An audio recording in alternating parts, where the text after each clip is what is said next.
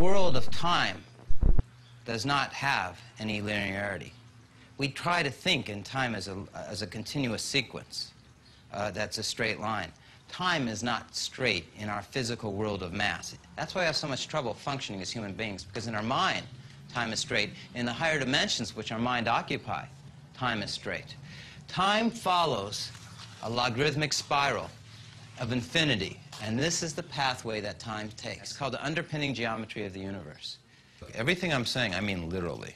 And because I never undertalk an audience, that is the most great name of God. That is a symbol. That's God's petroglyph. In other words, while we were all doing our own petroglyph stuff, God was doing his too. Okay? And what was the purpose of our petroglyphs? But to essentially find the supreme, the most great being. All coherent intelligence, perfect brain waves, as Spock would say. This is a steel rail. You must stay on it. It's a train track. You can't go off it. Okay? Now 32 doubled is 64, and 6 and 4 is 10 is 1. Back to 1. 128, 11, 2. 256, 13, 4. 512, 8. 1024, 7. Etc. It'll go on infinitely, of course. Everyone follow that? Okay.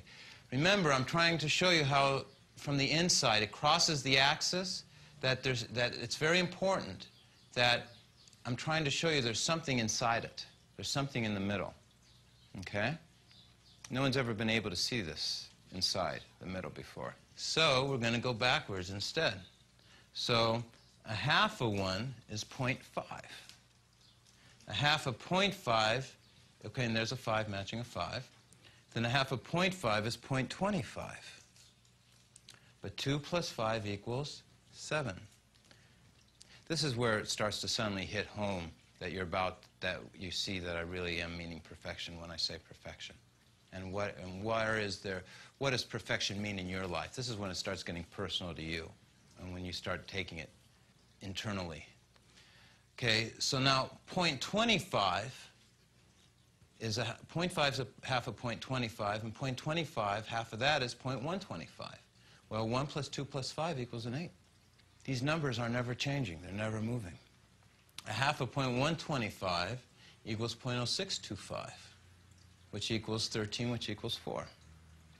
Half of 0.0625 equals 0.03125, which equals 11, which equals 2, equals 0.01625 if we half it as, again, which is 1. And I can't say the numbers after that. I'm not going to try because it's just too long. Does everyone understand that so far? All I was doing was halving? Fascinating. Yeah. It keeps on getting better. Smile gets bigger. Our end goal is to explain eternity, because eternity is that linearity. This emanation is eternal. It's the light of eternity.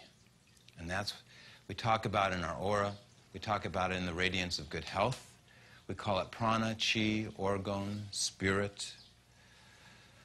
Indians have many names for it. That's timeless, though, isn't it? No. Or at least it's timeless in this, well, I'm picturing it this way, correct me, please. I picture it as... Actually, I was wrong for saying no. Out of the plane of the circuit of time, it comes as a perpendicular, and its intersection with the time is what we're seeing there, but it actually comes perpendicularly out, okay? So, in that sense, it's dimensionless only except where it intersects the... Totally correct. Yeah. Pretty heavy duty, huh? Yeah. Powers of 10 come from half of 1 is 0.5. That would be 1 over 1, by the way, correct? 1, line, 1. This would be 5 over 10, okay? So the 10 goes there. This would be 25, line, 100. 100 would go there. This would be 125 thousandths. Okay, so we have now 625 ten thousandths, 3,125 hundred thousandths. This is called the powers of 10. 1 times 10 is 10, 10 times 10 is 100, 10 times 100 is 1,000.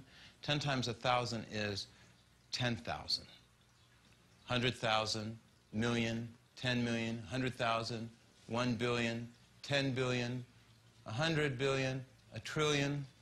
In science and math today, they teach that numbers,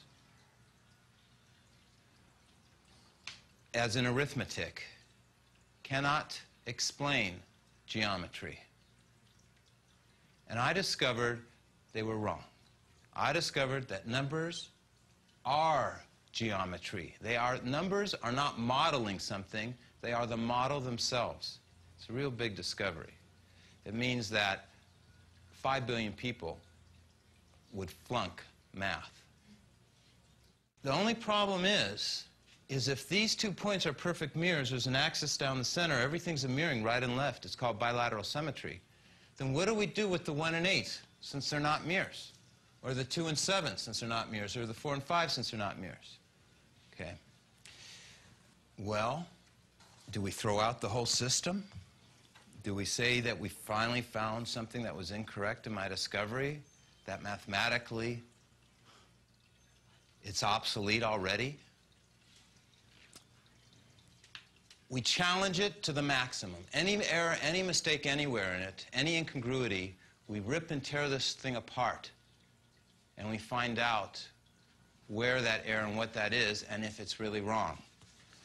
So the only way I can do that is I go ahead and I say, well, where's our symmetry that I've been talking about? Where's our parity? Where's our mirroring? Where's our wings? See how the right side over here is a perfect mirror?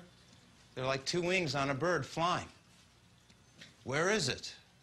So I take our multiples of 1 from the standard multiplication table, I reduce them to single digit, which I call the kids' multiplication table, using horizontal math, and I look at the symmetry. Well, multiples of 1 is 1, 2, 3, 4, 5, 6, 7, 8, 9. Well, multiples of 8 is 8, 7, 6, 5, 4, 3, 2, 1, 9. I look at multiples of 2. 2, 4, 6, 8, 1, 3, 5, 7, 9. Multiples of 7, a perfect mirror. 7, 5, 3, 1, 8, 6, 4, 2, 9. I look at multiples of 5 and 4. 4, 8, 3, 7, 2, 6, 1, 5, 9, which is the total reverse of 5. 5, 1, 6, 2. Everything's a mirror. 3 is 3, 6, 9, 3, 6, 9. 6 is 6, 3, 9, 6, 3, 9. But 9, it's self-similar. It's always 9, 9, 9, 9. So let's see if that's true. So sure enough, I go multiples of 1 is 1, 2, 3, 4, 5, 6, 7, 8, 9. That means 8's the last number before 9. I better have an 8 over here being a mirror of that 8. And I better have a 7 after it. But 2 8s is 16. I'm writing them for your benefit, which is 7. 3 8s is 24. There it is again, which is a 6. 32, 5, 44. And of course, I got 3, 2, 1, 9 after it, because once I got 3 numbers, I got a stereoscopic projection. I know all the remaining numbers are going to be of the same sequence. Perfect mirrors. The real clincher is when I do it with 2.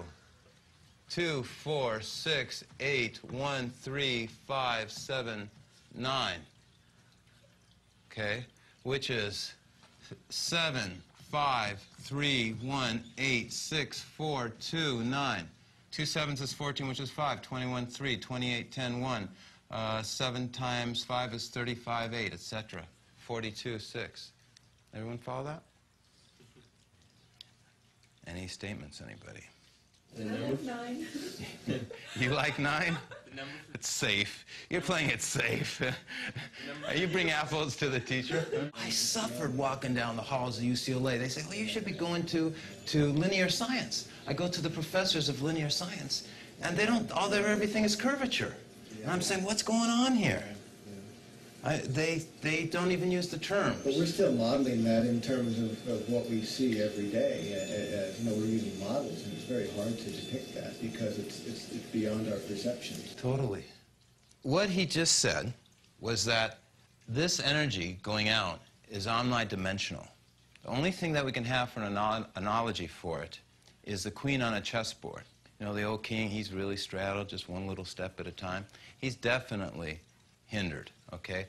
But, or a duke, or a king, or a castle, they move certain ways. But the queen can move diagonally, she can move horizontally, vertically, she can move any way she wants. She defines the whole game. She's our most prized piece in the game of chess. Okay. Yes, Judy? I don't know if it's appropriate to say this, but in my mind, God and man, and in the Spirit of God. And the Spirit of God is this.